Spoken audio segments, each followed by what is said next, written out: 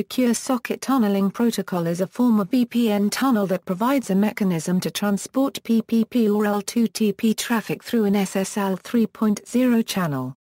SSL provides transport-level security with key negotiation, encryption and traffic integrity checking. The use of SSL over TCP port 443 allows SSTP to pass through virtually all firewalls and proxy servers except for authenticated web proxies. SSTP servers must be authenticated during the SSL phase. SSTP clients can optionally be authenticated during the SSL phase, and must be authenticated in the PPP phase. The use of PPP allows support for common authentication methods, such as EAP-TLS and MS-CHAP. SSTP is available for Linux, BSD, and Windows. MikroTik's router OS also includes an SSTP client and server. SoftEther VPN Server, a cross-platform open-source VPN server, also supports SSTP as one of its multi-protocol capability.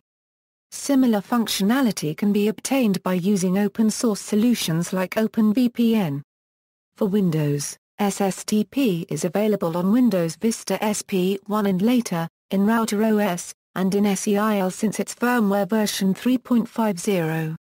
It is fully integrated with the RRAS architecture and these operating systems, allowing its use with WinLogon or Smart Card authentication, remote access policies and the Windows VPN client. The protocol is also used by Windows Azure for point-to-site virtual network. SSTP was intended only for remote client access, it generally does not support site-to-site VPN tunnels. The Router OS version has no such restrictions. SSTP suffers from the same performance limitations as any other IP over TCP tunnel. In general, performance will be acceptable only as long as there is sufficient excess bandwidth on the untunneled network link to guarantee that the tunnel TCP timers do not expire. If this becomes untrue, performance falls off dramatically. This is known as the TCP meltdown problem. Packet structure: the following header structure is common to all types of SSTP packets. Version A communicates and negotiates the version of SSTP that is used. Reserved A reserved for future use. CA control bit indicating whether the SSTP packet represents an SSTP control packet or an SSTP data packet. This bit is set if the SSTP packet is a control packet. Length A packet length field, composed of two values, a reserved portion and a length portion. Reserved A reserved for future use. Length A contains the length of the entire SSTP packet, including the SSTP header. Data A when control bit C is set, this field contains an SSTP control message. Otherwise, the data field would contain a higher level protocol. At the moment, this can only be PPP. Equals control message equals, the data field of the SSTP header contains an SSTP control message only when the header's control bit C is set. Message type A specifies the type of SSTP control message being communicated.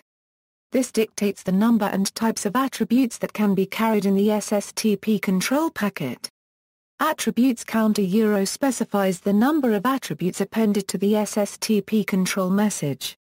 Attributes A contains a list of attributes associated with the SSTP control message. The number of attributes is specified by the attributes count field.